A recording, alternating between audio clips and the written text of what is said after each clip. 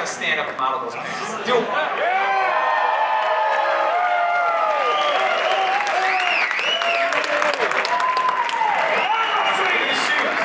Shoes are tight. Hopefully the shoes are. The shoe is full.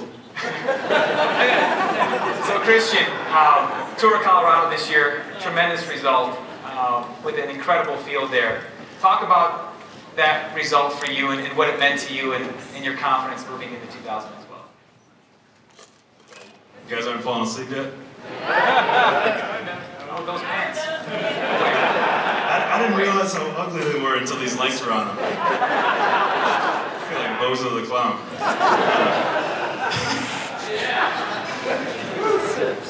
Yeah, Tour of Colorado.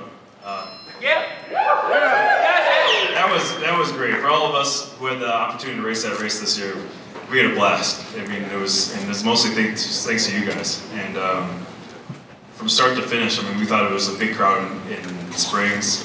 We thought it was a big crowd in Salida. We thought it was a big crowd here. We thought it was a big crowd in Aspen. We thought it was a big crowd in Vail. And then we got to Golden. And that was insane. We love beer. Don't we, guys? But yeah, Golden, and then we did the laps in Denver, and yeah, I mean, I tell everyone that I know, you know, please, if you love cycling, if you love to have a good time, go to Colorado. I mean, Tour de France, it's alright. Tour of Colorado is awesome. Yeah, if you want to see us see Garmin win, then we're coming in 2012. Yeah.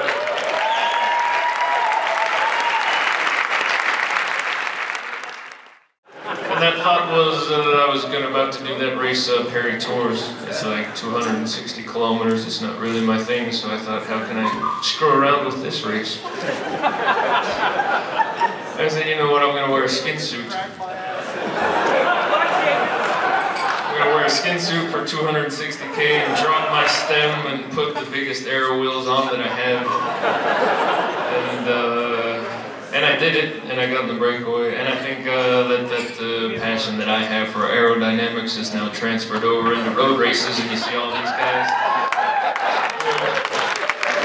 I see people wearing much tighter clothing, and I don't know if it was really me that spurned that, but I would like to take the credit for that.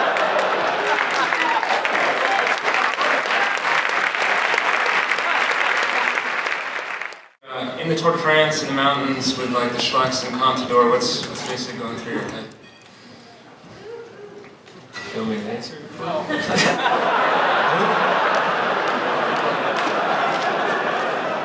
I definitely do not want Dave to answer that.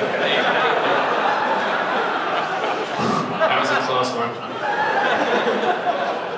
But yeah, my favorite climb in Boulder here is Flagstaff, bar none, which I did here is up for potential stage for Tour of Colorado. So if